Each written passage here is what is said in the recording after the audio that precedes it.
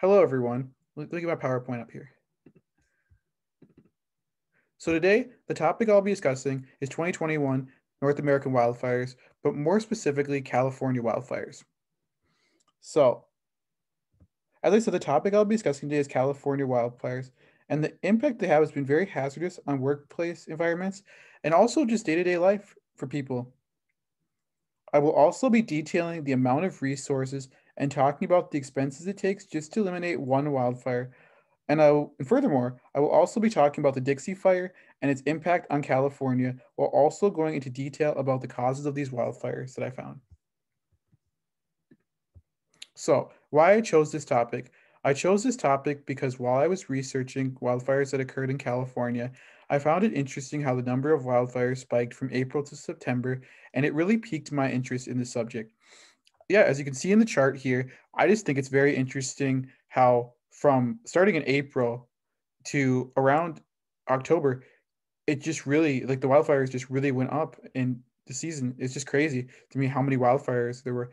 And this was reported by Cal Fire Incidents. I found that just really interesting, just and piqued my interest because normally there is not that many during that season.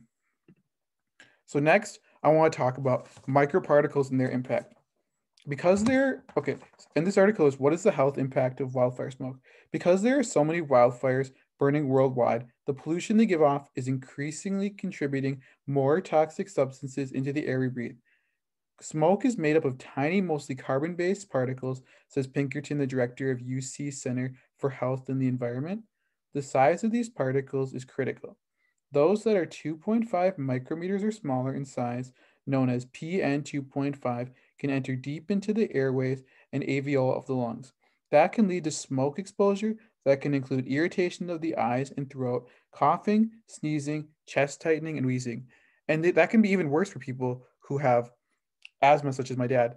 And this picture here shows it's from a different article, but it that shows like just all that smoke and just terrible. It's terrible for everyone because these people have to live in these places.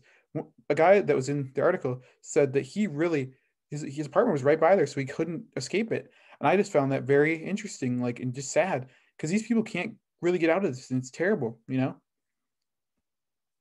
So the next slide I'll be talking about is the impact on work and day-to-day life from wildfires in California. So as you can see here, this is an agricultural setting where people have to work every day, and it really is terrible. They can't like I've said time and time again, they can't escape this. It's really scary, you know. And these people like they can't just rid up their lives and leave, you know. And the health effects, for example, when driving places, are even worse, like as shown here, because you're literally in a little box and it traps that smoke in your car more. And it's just terrible. Like it's not good at all. So this chart shows the largest wildfires in California in the past 78 years, the 20 largest ones. And it's interesting to me how in the past 2 years, there have been wildfires that deliver more destruction than in the past 76 years in 2020 and 2021. Look at that. It's just crazy. And I just thought that was very just interesting. And I think a lot of it has to do with the fact that there are more buildings than there was in the prior to the past 2 years. And that's why there's more, more destruction. But I just think that's very terrible. But it really opened my eyes to how many wildfires there really has been this year in California.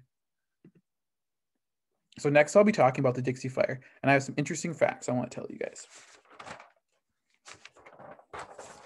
So the Dixie Fire is the second largest fire in California history. It even was seen on satellites as pictured here, and that's a map of the fire and the all of its impact and how large it was. So, at the height of the operation, 6,579 people worked to contain the fire. Pictured and also pictured here is the headquarters with all these fire trucks and all these other resources I'll be talking about. And the operation looked like a small town, demonstrating the economic toll on the state of California. More than, and all in all, 1,174 miles of hose were used. Bulldozers cost $7,000 a day, and for 100 days, that'd be around $700,000 in expenses just for the bulldozers for the state. Also, the Dixie Fire felt like a hopeless effort to those working on containing the damage. And today, the fires contained, but when this article came out, it was only 33% contained.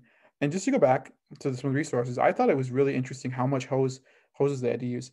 It just blows my mind how many resources they really had to expend to even contain this fire, and it was like almost a hopeless effort every day. It's scary, you know.